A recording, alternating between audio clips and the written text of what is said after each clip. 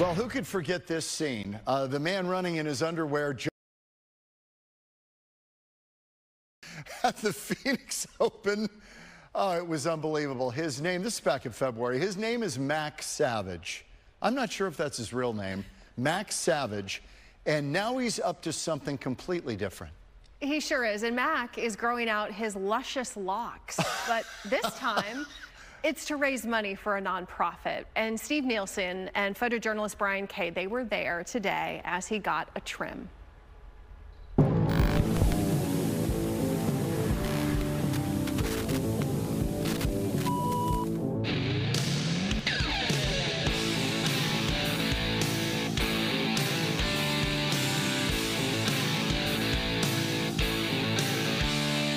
This is Max Savage's world. We're just living in it.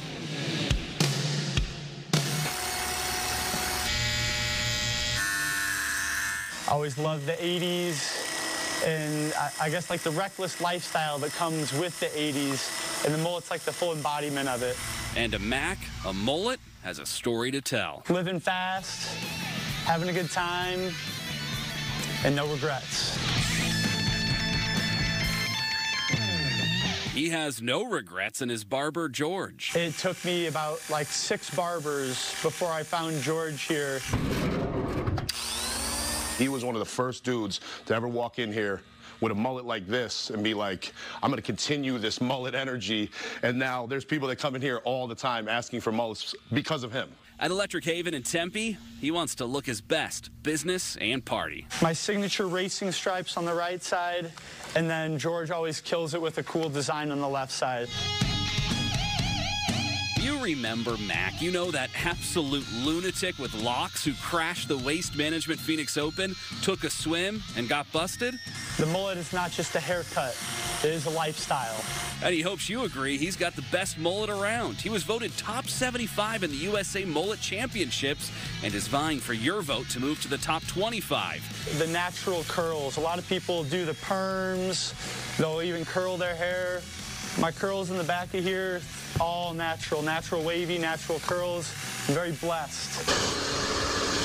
The contest benefits Homes for Wounded Warriors. Making it bigger than just the mullets. We're able to help out the veterans. Obviously, it's an awesome organization. He knows what it takes to win. Really, you have that mullet energy behind. It's not just the haircut. It's you live that haircut lifestyle.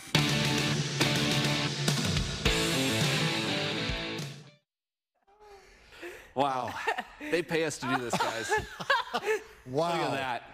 That is amazing. What a catastrophe. Props to Lily for putting this together for us. That is wonderful. Yes, I'm kind of liking it, actually. These are some great mullets. Ellen, I think you look just amazing in the 80s. Right out of an 80s sitcom. And John, it looks so good that I feel like you might actually I'm thinking about it. I'm thinking about it. Yeah. Yes. And by the way, at home, you can tell us who you think looks the best on the Fox 10 Phoenix Instagram page. You can vote for it. John is running away with it right now. Yes. This is John's world. That is hilarious. Yeah. You look great, John. Dead animals are sitting on her head. Mac is incredible, Steve. He is a master marketer.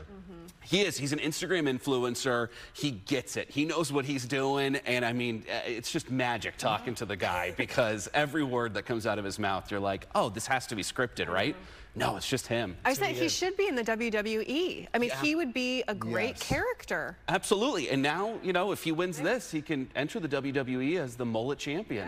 Is he banished from the Phoenix Open, or could he maybe figure out a way to sneak in there again? And what would be the repercussions of that? I think that he is going to try to find a way to get in. I think so, that would be my guess. You know, certainly we don't condone anyone doing anything like that. I want to be clear about that.